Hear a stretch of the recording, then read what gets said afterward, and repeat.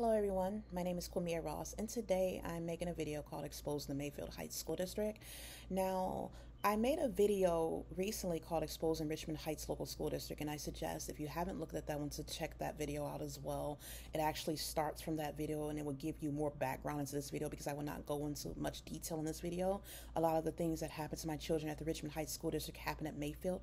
Now, I will say that Mayfield Heights, it wasn't as severe, and it's probably because our time did not last as long there, but a lot of the same similar circumstances that we faced with Richmond Heights were going on at the Mayfield Heights School District as well. Now, you might feel that this video doesn't affect you at all, and you might feel like or dismiss it like it's not important, but this happened to my child, okay? This happened to both of my children, and it's happening to children all over America. God already revealed this to me and opened my eyes. The Holy Spirit showed me that it's not just my children who are being affected. And that's why I'm making these videos. I'm being obedient to God to bring awareness because the kingdom of darkness needs to be exposed. The evil and wickedness that are going on in our school systems, especially the public schools. They're also going on in other schools, private schools as well, but it's majority going on predominantly in the public schools. It needs to be exposed because our children are being destroyed. And I talk about in these videos about how the bullying, how they have bullying, pitting children up against the other children, letting children get bullied and teased and mistreated, pretending that they don't see it. Some kids have wanted to commit suicide and hurt themselves. Some kids become withdrawn. They label children with having behavioral issues when they started off as good children. It talks about all this. So I really suggest that you look at all these videos and watch them in its entirety and go into it with an open mind. A lot of these things might sound strange to you. It might be something that you are not used to or accustomed to, and that you're not, privy to believe. But I'm asking you that you ask the Lord, allow the Holy Spirit to minister to you and open your eyes and get spiritual discernment. Ask God for spiritual discernment and go into this with an open mind. Now, I'm continuing off from the Richmond Heights Local School District video, and me and my children had to move out of that school district. We were now in the Mayfield Heights School District. And we were supposed to go, my children were supposed to go to Lander Elementary according to where we lived, but they felt due to my children's test scores and their IEP that the Center Elementary School would best benefit them, and it was further in Mayfield. It serviced the Som Center and Mayfield Village location, and this was a predominantly white school with predominantly white children. The reason why I bring this up is because a lot of this has to do with underlying racism. The way they're treating our children in these schools, a lot of this is due to, a lot how they're mistreating the minority children. So I do want to put an emphasis on that a lot of this is working out of underlying racism, and they're mainly targeting black males. They don't want us to thrive. They don't want certain groups of people to succeed, and it needs to be addressed. It can't be something that's covered up. A lot of people feel like, oh, it's over. No, it's not over. I mean, it might have been more overt, but now at a point it's something covert that's hidden, and they're using supernatural world and occult to continue to oppress our people, and we're not even aware of it. We're oblivious to what's going on. So the Lord has allowed me to go to all these different locations to open my eyes, and we have encountered schools all over Ohio and Pennsylvania. And it's not just happening in Ohio, Cleveland, Ohio, or Harrisburg, Pennsylvania. As the Lord showed me, it's happening all over the country of America, and probably in other countries as well, but I'm not sure of that. But again, just go into this video and please look at it with an open mind. Now I'm going to start off talking about the experiences of my son, because I have experiences for both my children. I'm going to start off with my son first and go over his experience at Center Elementary, and then I'm going to go over the experience I had with my daughter. Now, when I first started the school, everyone was welcoming as usual. Everyone was nice and everything appeared to be great. And this is something you have to watch out for, because I don't know if you ever watched these movies where people go to this place where everybody seems so good and everything's so perfect and it seems so good to be true. It usually is, because when you really pull back that veil, there's a lot of evil that's way in the background, and you really see it. I would go back to that movie called Stepford Wives or something like that, and everything seemed so great. All the women were perfect, and then you turn around and see that they were actually robots or something like that. It was something crazy and bizarre. So that's what it was like here. They welcomed us. Everything seemed so great. They gave us a tour around the school and helped us with anything we needed. And they really seemed to really want, my kids to succeed. I thought, oh, this place is great. It's much better than Richmond Heights. I was so happy and like, oh, I'm glad I found this school. But, things were, I didn't really know better at that time. I didn't understand what was going on. So everyone gave us good reports about my kids. I got a lot of positive feedback as usual from the teachers. They said my children were well behaved. My children were following directions well. Both my children were catching on to the work, and there were no problems. As usual, there were no problems. So one day, Let me go ahead and pull this up because I kind of want to get this name right. But one day, and I was very hands-on involved. I attended some of the Board of Education meetings. I volunteered at the school, and they allowed me to do this stuff. I would volunteer for the parties and things like that. So as I got a chance to later on volunteer and take pictures, you would see different things going on. I saw how my son was feeling isolated and just wasn't being treated right. Now, I'm not sure his name. I think it was Christopher DeMarino or something like that. He was a special education supervisor, head of special education, who I worked closely with. He would help with my children getting the curriculum and everything else. And so he came to me one day and suggested that I sign up for some of their services that they were being offered through Beachbrook. They had some type of partnership with Beachbrook, which was some type of behavioral health organization. They worked with children and counseled them. And, I didn't understand why he was offering that. I didn't feel like they needed it. Everyone said my child was fine. He'd had counseling therapy before, through outside agencies. So, he felt that it would be good for my kid. He said, this would be a good fit for him. And, just check it out that they work with all the other children. He made it sound really good. So I'm like, okay, you can set up the appointment. He says, my insurance will cover everything. That's what he said right away. Don't worry about your insurance. Will take care of it. And so I went to this meeting and, I sat down to speak with this woman. Her name was Mrs. Medelson, and she had told me something about, she was talking to me, telling me how she graduated from Ohio State University and just introducing herself and giving me a lot of background feedback about herself and what she does and how she works with the children. And now during this meeting, I started having a headache out of nowhere. Just came on, and it was excruciating to the point where it was unbearable, and I could barely focus on the meeting because of this headache I was having. And I sat there. She was, giving me all this background information, telling me how she performs the services, how she'll go in the classrooms and observe the children. And sometimes she'll take them off the school campus and go on a trip with them to the library or to the playground. And she was really, wanting me to sign up for these services. And I did not feel comfortable. And I did not feel like I wanted her around my child. I just, something about it, and I did not want it. So I said, you know what? I declined the services politely. And I said, I don't feel that this is something my son needs at this time. So I left it at that, and I went home. Now, a couple days later, my son, who was very observant at the time, even though he was young, he was only like probably 7 years old or something like that. He was very observant, and he kind of, he was smart. He observed things. He kind of, he saw what was going on. He paid attention to things around him, and he was like me. He kind of knew when something didn't rub him right about a person. So he came home and told me, he says, that woman, Mrs. Medelson, you were talking to, she was in my classroom today, and she kept staring at me. I says, really? What did she say anything to you? What did she want? He says, no, she didn't say anything to me. She just stood there, kept staring at me. So I thought it was odd, so I didn't think anything else of it until he came home again the next day and said she was in the classroom again watching him. I says, well, I wanted to talk to the teacher about it. So I'm like, well, because I know I had declined the service, and I'm wondering, why is she in there? Is she trying to observe my son and go ahead with, this therapy, even though I told her I didn't want it? So I was a little curious about that. Now, then my son started coming home complaining about headaches. He started complaining about headaches, and he was getting ill. So at first we thought it was because he needed glasses, because I took him to the eye doctor. They said he needed glasses. And I'll post here an email where I had with his teacher, Nicolette McLaughlin, where she confirms that he was having headaches, and she asked about the glasses because we were waiting for his glasses to come. We thought it was because of him needing glasses, but it really wasn't, because he was getting these headaches before back in Richmond Heights. Also, after my son got his glasses, the headaches continued. So it was not because of him needing glasses. He was actually being attacked. It was the same situation that was happening at the previous school, where his brain and mind was being attacked. They were working on his frontal lobe, affecting his behavior, affecting his thinking, and everything else. And the Holy Spirit was revealing to me then that, it took a while, but he was finally revealed to me that they were attacking his frontal lobe, his brain, and causing things. So a lot of time in our brain, we have different parts of our brain. If we have the frontal lobe, the occipital lobe, parietal lobe, and all these things, the temporal lobe. Now the frontal lobe deals with erratic behavior.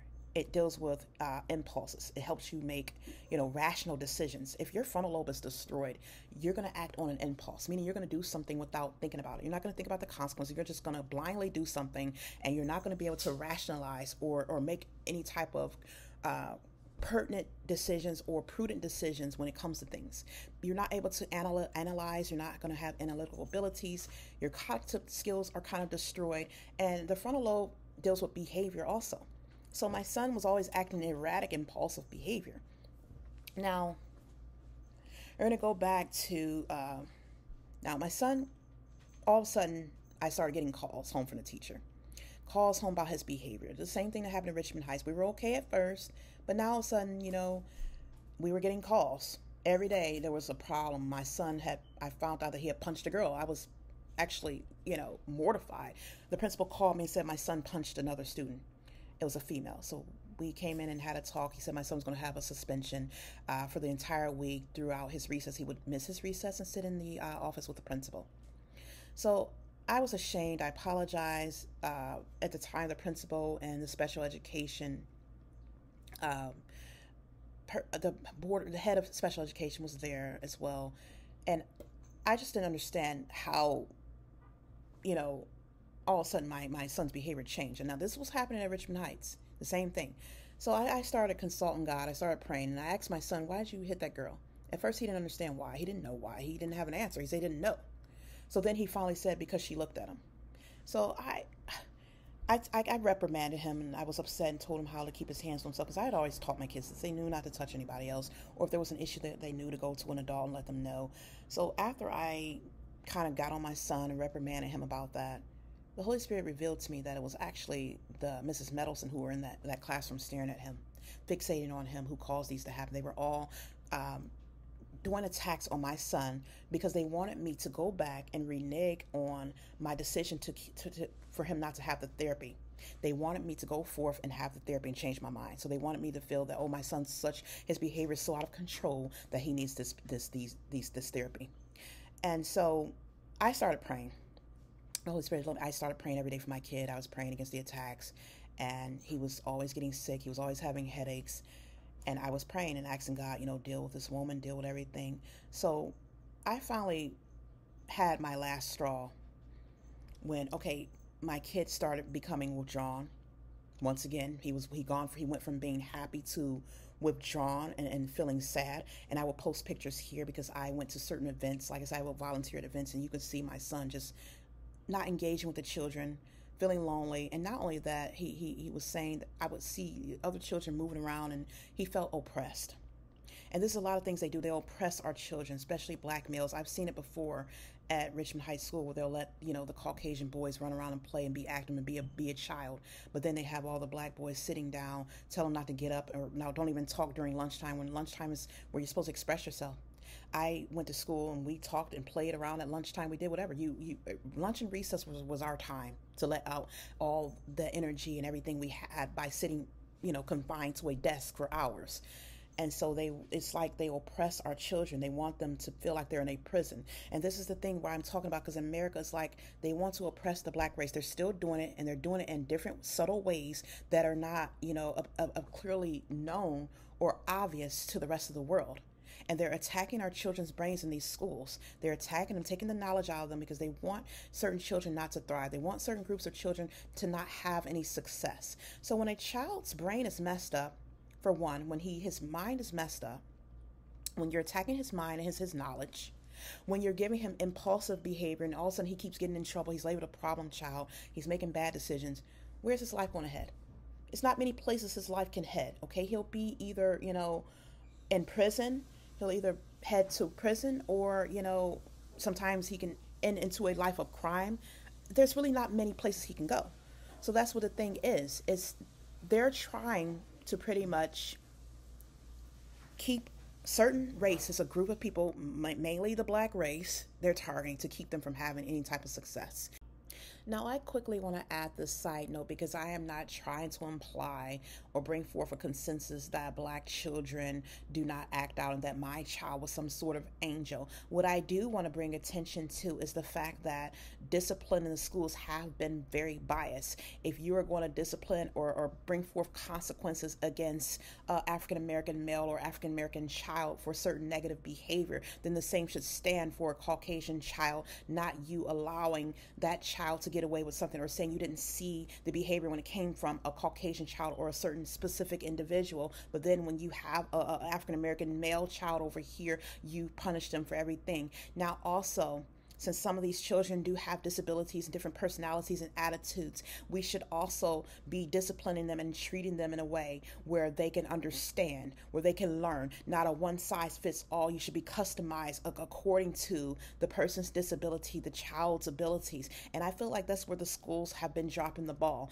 And they have, as I've seen it before, been a lot more lenient and tolerant when it comes to a Caucasian student or a Caucasian male, or even sometimes a female child, versus when it comes to African American males. They want to come forth, it seems as if they want to bring forth control and say, okay, this child is a certain way, that they want to get them in control, and this is how they've done it. And this is destroying the children, is bringing forth negativity that is causing destruction to the children. That is a side note I want to bring forth. They don't want the black people in America to thrive, especially the black men, because this all starts with the white supremacy and white men being inferior to the black man, inferior to the black race. And they want to keep them in prison. They want to keep them locked up and out of line, because, you know, men are supposed to be the leader. They don't too much care about the black women, but man is supposed to be a leader. So the problem is they're fighting against the control, and they want to lead and control everything. So they've devised this plan to attack our children, especially in their early age, to keep us from thriving, to keep the black race from thriving. So this is what the Lord has been showing me. So they start in school, where they emasculate them in school. They break them down to be, you know, bound, to not be free. They break you down, or they'll label you, certain ones in different graphics. They'll label you as a problematic child, or they'll prepare you for prison. And I've actually talked to people who actually confirmed this. Educated people know that certain groups of black males, they're already preparing prisons for them when they're in school. As early as probably kindergarten or first grade, they're preparing them for prison. And that is what they're doing. So I decided to take my kid out of school, because one day I went to pick him up. I would pick my kids up for school because they were having problems on the school bus. This is another thing. My child was getting teased on a bus. My son was getting teased by other children. No one said anything. I would report it, and nothing would be resolved. They couldn't seem to do anything about it. So I took my kids off the school bus, and I started taking them to and from school. I would take them driving to school in the morning and pick them up in the evening and in the afternoon. So one day I picked my son up, and he had such a distressed look on his face. He looked like he was ready to burst into tears. And I said, what's wrong? He said his head had been hurting him all day. I said, why didn't you go to the nurse? Why didn't you have the nurse call me? He says, I did. I told her to call you. She wouldn't. So they basically had my son sitting there all day in pain, suffering. Now, when I took my kid home, immediately, as soon as we walked in the door, he just vomited on the floor. Now, I don't know, when I was pregnant, I used to have migraines so bad to the point where I would vomit. So imagine a child, your head would have to hurt very intensely. If you've ever had migraines, you know how painful that is. And then it causes you to start vomiting. If you ever had some type of headache, that is excruciating pain, where you sitting there and your head is hurting so badly that you end up vomiting. I was disgusted. So the next day I went to the superintendent's office and I withdrew my son from school. Now I kept my daughter there because at the time she was doing okay. Like I said, a lot of the focus wasn't on her, but she was a black female. A lot of times the target was with my son. I noticed that.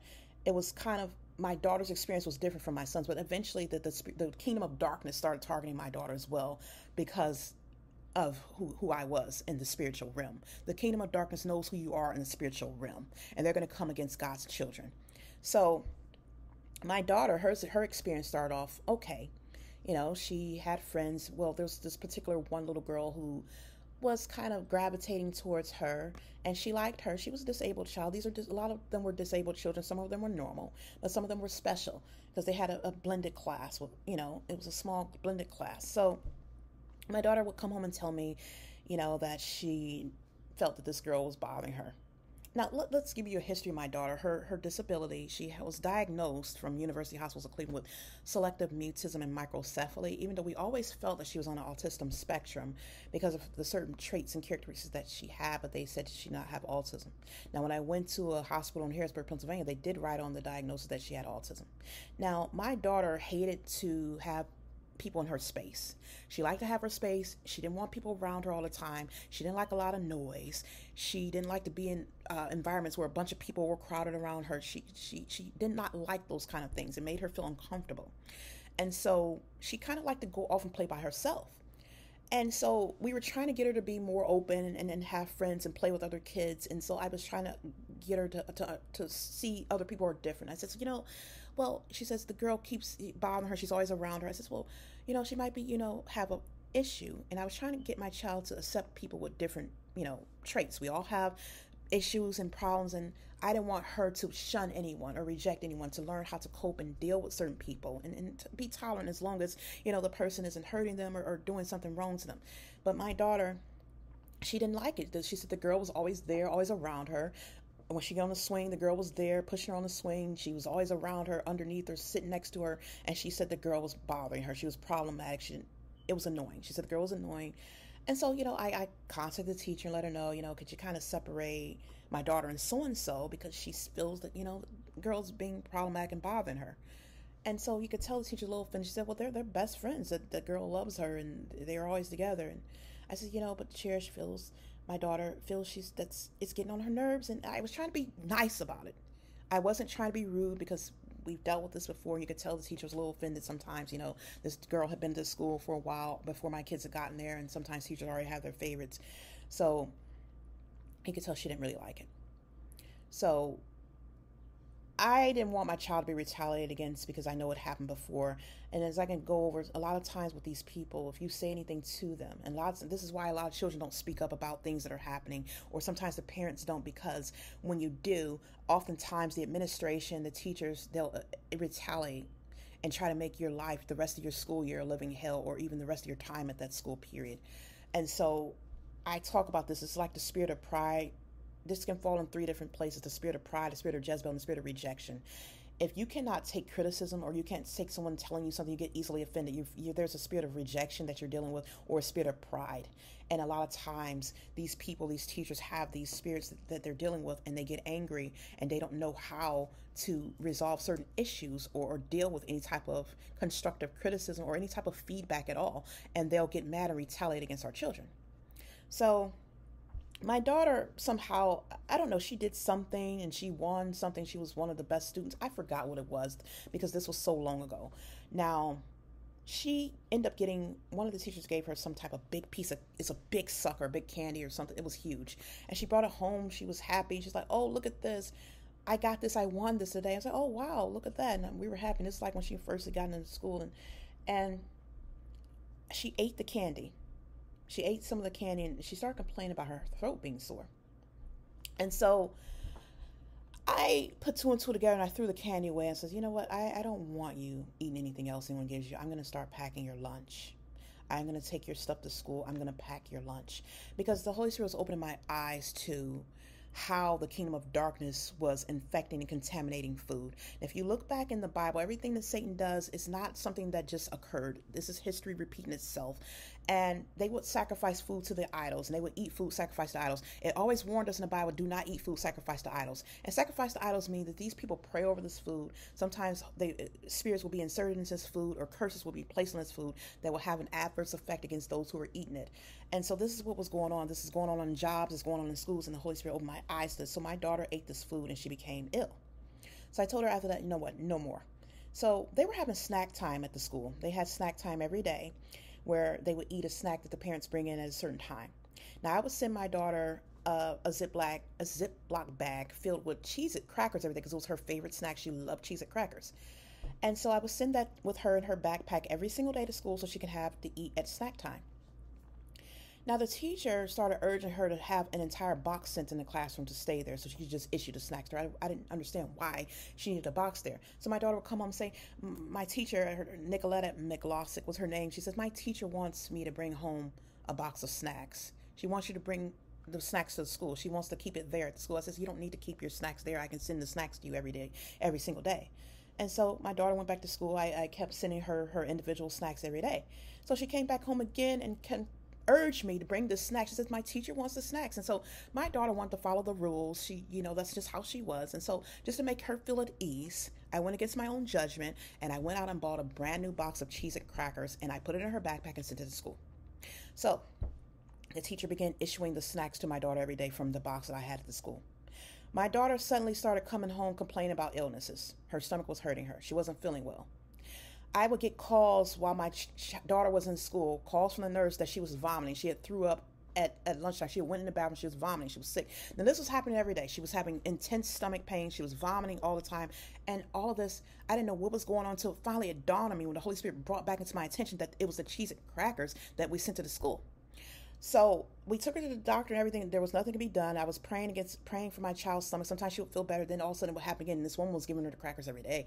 So, I decided, what, since this was going on, that I would withdraw my child from school because I knew they were attacking her. Because my daughter was missing so much school because of her sickness. That's when she first started getting spiritually ill. And I'm going to talk about this continuing on in the series, but these things are happening, and it's time that the church wakes their eyes up, because it can't just be one person fighting. It can't just be one little small group of people fighting.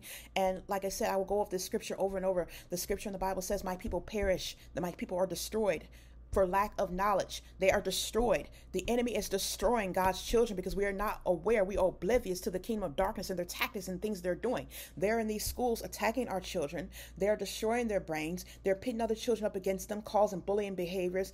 And a lot of times they're isolating our children, doing this deconstructive things that destroy them at a young age. Children are the greatest in God's kingdom. So do not think that the devil will not find a plan and devise a plan to target the children. So it's time that the world begins to pray. It's time that the church comes together to pray, seek spiritual knowledge and pray. And I hope that this video has brought some type of enlightenment to you. If it has, please share it. Thank you.